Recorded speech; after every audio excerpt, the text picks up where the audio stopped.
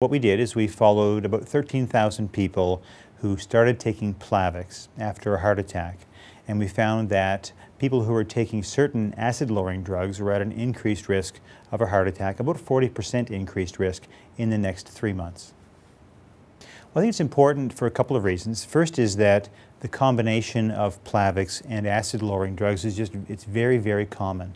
Probably millions of patients around the world take these drugs in combination, in part because patients taking Plavix also take aspirin, and these drugs prevent aspirin-related stomach trouble. It's also important because Plavix is a really important drug to patients who've had a heart attack or who had a hospitalization for angina or had a stent put in.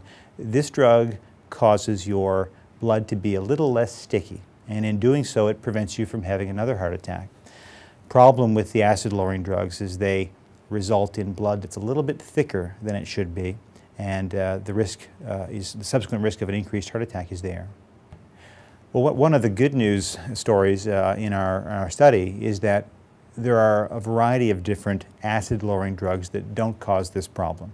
Some of the older drugs that have been around for 15, 20 years, and even one of the newer drugs, a drug called Pantoloc, which is in pretty widespread use, doesn't seem to share the adverse effects of some of the other acid-lowering drugs.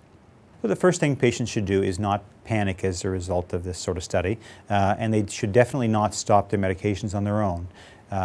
Important to realize that Plavix is a critical medicine in patients with heart disease, and those patients very often need to be on an acid-lowering drug, usually because they are also on aspirin, which can sometimes damage the stomach, and the acid-lowering drugs are important to prevent that. And so what people should do if they're concerned is they should talk to their family doctor or talk to their cardiologist and say, you know, here I am on Plavix, I'm also on an I'm also on an acid-lowering drug.